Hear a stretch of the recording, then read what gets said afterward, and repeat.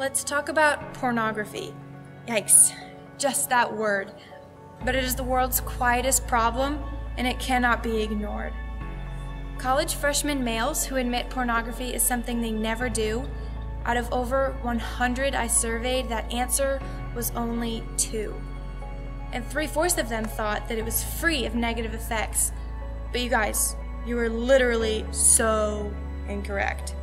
Research proves the more time that you spend with this display, in fact, the less in love you become with your bae.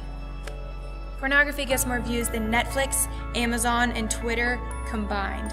And if that doesn't blow your socks off, here's how it affects your mind.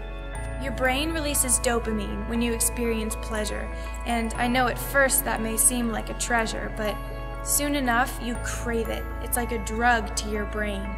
This dopamine acts the same as with alcohol or cocaine. We're surrounded by this stuff, and it's hard to dodge it when the dealer of this drug fits in your pocket. They aim to get you hooked when you were only a teen, but even when you clear your history, your mind won't be clean. Because these silent addictions may start with just a little here and there until sadly, real love and real people can't compare. There are so many things in our society that can lead us astray. Music videos, magazines, things like 50 Shades of Grey.